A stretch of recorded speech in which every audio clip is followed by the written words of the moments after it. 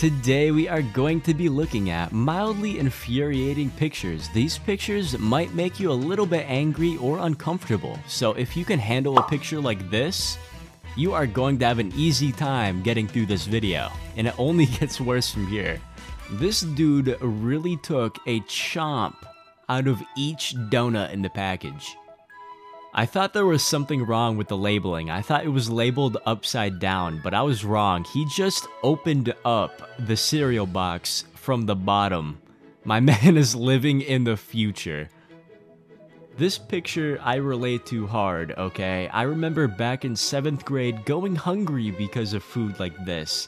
I would have consumed more calories from a bowl of cereal than what's on this plate right now. Now this would honestly just ruin the entire room for me. Like, seeing a pipe, a mysterious pipe too, you don't know where it leads. It could lead to the nearest toilet and you wouldn't know. And that just ruins the entire room for me. I don't know about you. What is wrong with the cheese in this picture? It looks like my most recent order from McDonald's. My best guess is this would be very uncomfortable to ride.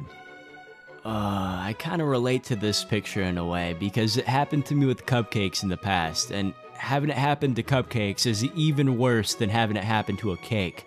But what happened to the rest of the frosting on this cake? How do you even let it get this bad to begin with? I let mine get to like 1K, then I delete all of them.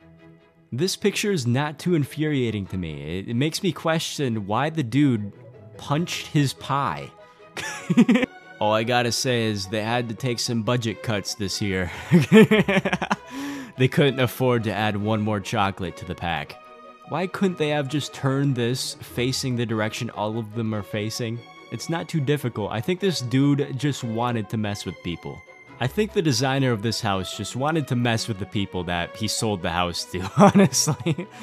Now I'm probably about to sound super stupid, but off rip, this picture looks horrible, okay?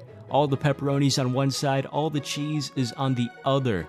But if you look at this picture for more than 5 seconds, you may realize that you got a half and half pizza. Half pepperoni, half cheese. Out of the box. Fully customized. You can choose whatever side you want. If you don't want pepperoni, go to the cheese side. If you want pepperoni, go to the pepperoni side. I'm not complaining. This person 1000% did this on purpose just to post the picture. After they took this picture, they probably slid the TV back where it originally was. I just have no words to describe how I feel about this one. Or this one. I still have no words to describe how I feel about it because this has happened to me in the past and it sucked. Honestly, I should have used this method of drinking the milk in school because using the top, like half that you rip apart, half the time it doesn't work and it makes me want to commit a war crime. Okay, clearly there is a winner here. They're both the same price and the left is 2 times bigger.